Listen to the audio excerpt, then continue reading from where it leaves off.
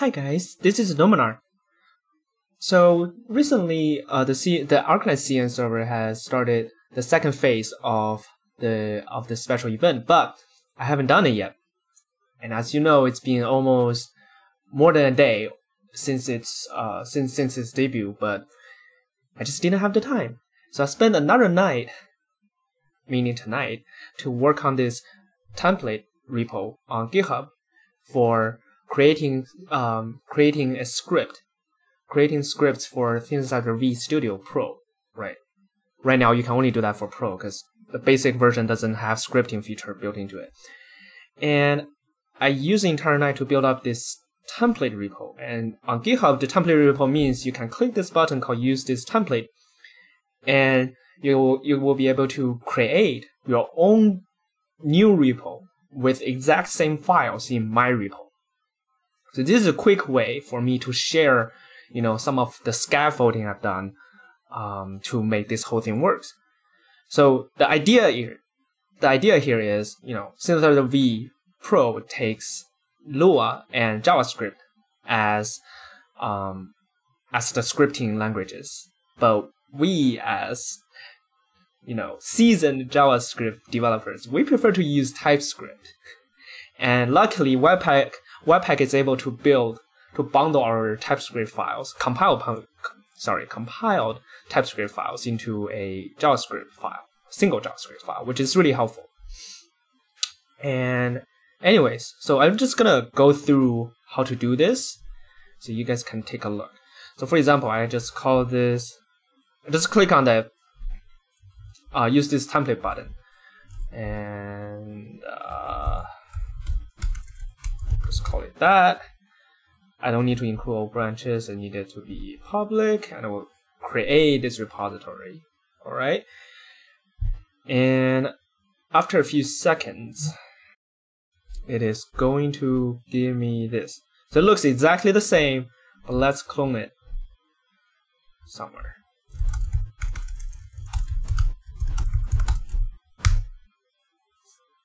And then use whatever editor you like. In my case, I use IntelliJ. Here we go. So this is our new repo. And use is simple. So first you want to install your dependencies. A couple things here. Like I mentioned in this README, a couple things you want to change is first the name. So I would recommend just match this with the repo name. Okay, match your npm package name with the repo name, and change this author to whoever you are. And if you do that, don't forget to change it in here as well, because this is also your name. And license is very important. And if you want to change license, you go change your license. And after doing that, now that the dependencies have been installed, you should be able to start building stuff. Okay, this should build just fine.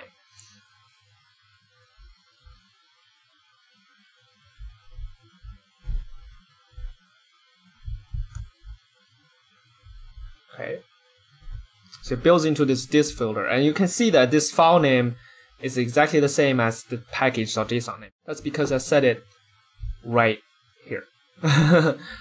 So yeah, you can totally change it, but I think this is helpful because when you distribute your script to other people, you want it to be unique. You don't want it to be colliding with someone else's.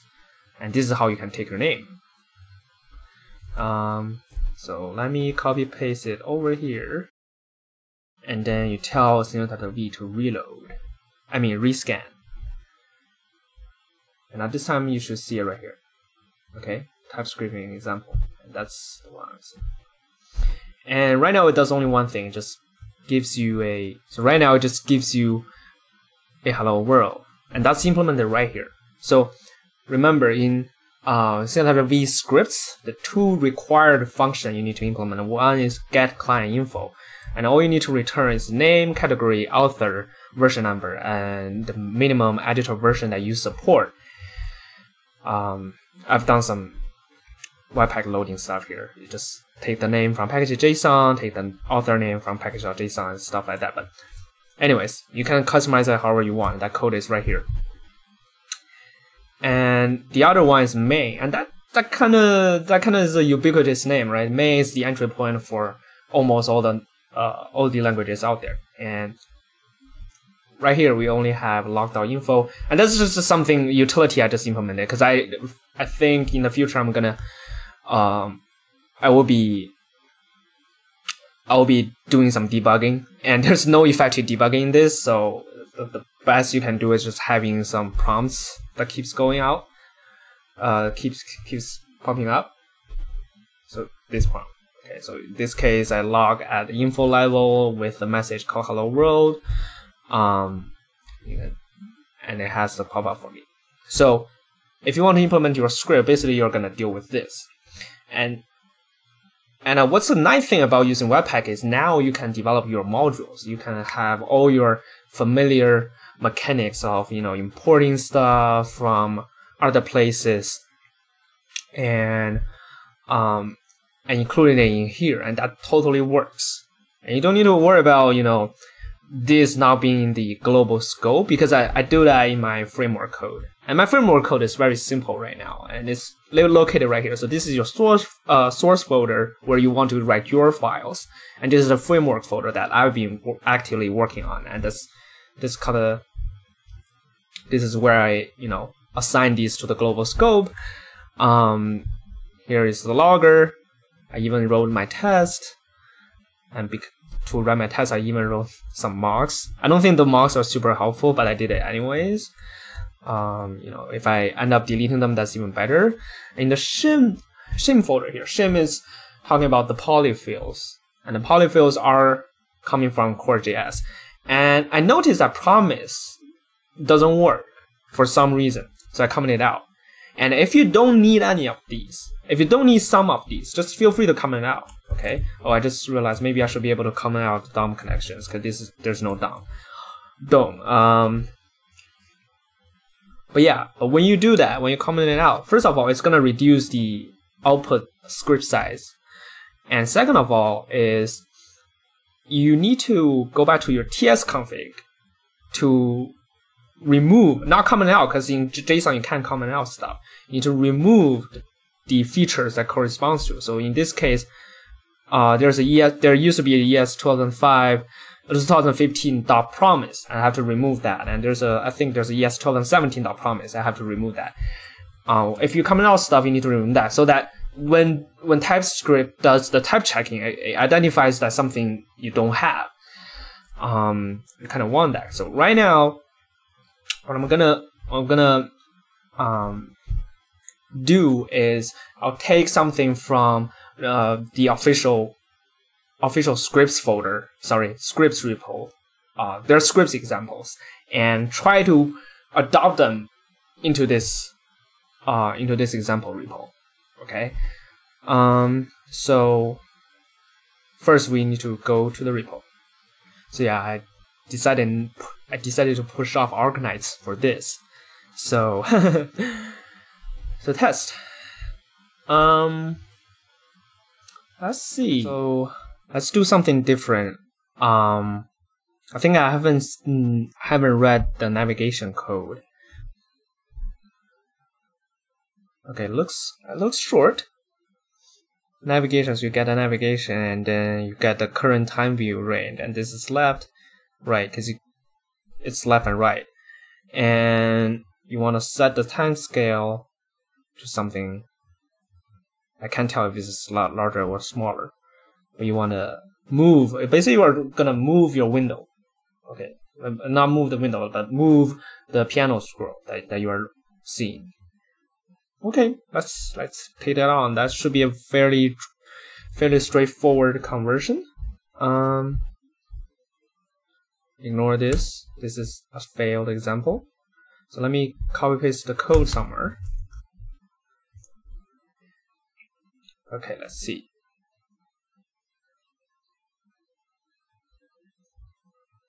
So yeah, let count number. Actually, I don't even need to add. And I kind of like arrow functions. I'm gonna do arrow functions. Interval callback.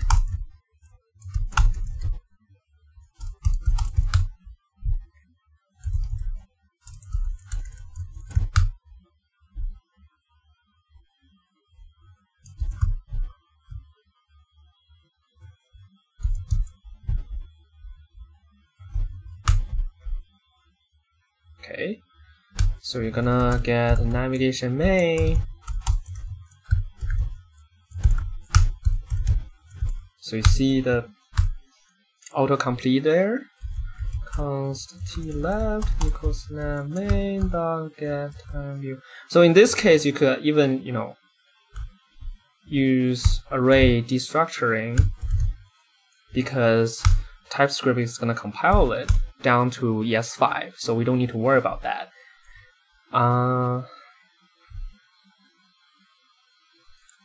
Nav main. Actually, does ES5 already have let and const? I don't remember. it's like such a long time ago. So t left plus, just to make it obvious, I'm gonna do that. Count smaller than 100. So you will notice that site timeout. This is from the testing library, but it's not the site timeout that you have in your browser or Node.js, and that is because of the library, the lib setting in tsconfig. And this is what we want, because in this environment we don't have site timeout as a global object. We only have SV version of that. Sv.set timeout. And one thing I'm thinking about doing is actually kind of polyfill that myself, because this one is a different signature than what we are used to. Interval callback.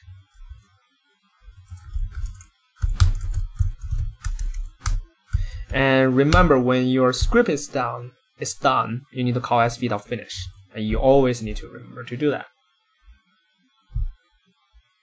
Okay, so it wants me to take care of the parentheses. And now onward to the main function.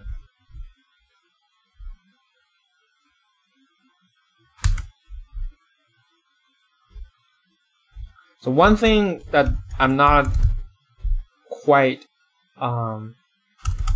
demonstrating here is the ability to use later syntax, because I don't remember if let and const are available in ES5, but things like object.keys, .entries, and things like that, and those are polyfilled by core.js.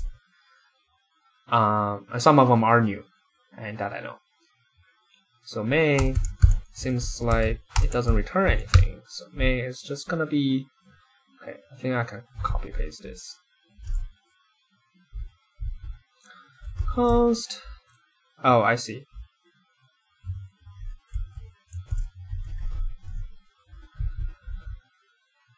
Get navigation. Set time scale. Okay, it looks alright to me. So this one, I will just get rid of it. Oops. Sorry. I mean this. And this should be compiled. And we are going to see it right here. So you see right now is 1.8 megabyte. What I'm gonna show you later is how that can be reduced.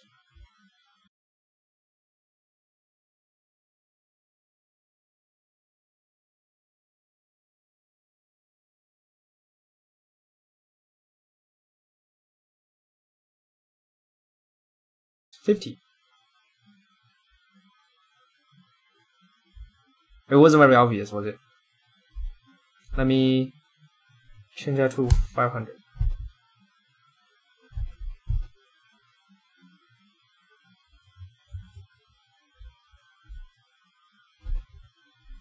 A log is defined but never used. So notice that these are injected into this function. The dependencies are injected into this function, because I don't want to expose too many things on the global object to facilitate with module building.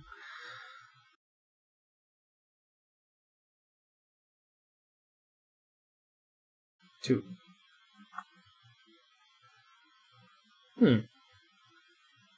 It's not triggering, what is it?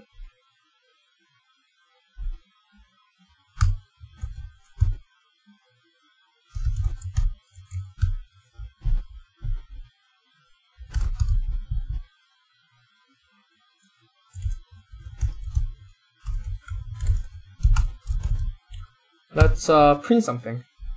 Let's see how that helps.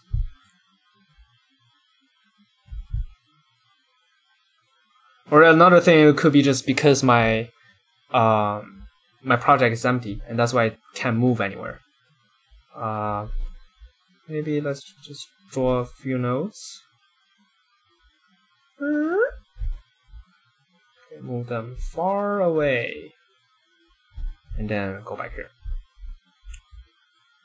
All right.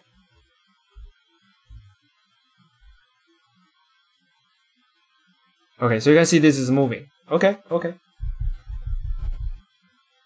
I'm just gonna move. Okay, so it's pretty clear right now. Let me close some of this. I don't want to keep filling up my memory, but as you can see, the reason it wasn't moving earlier was because my project was empty, but the code totally works. And this is gonna go to 100.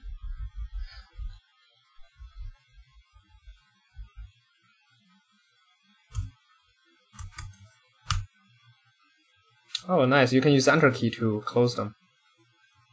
Woo. Okay, it's almost 100.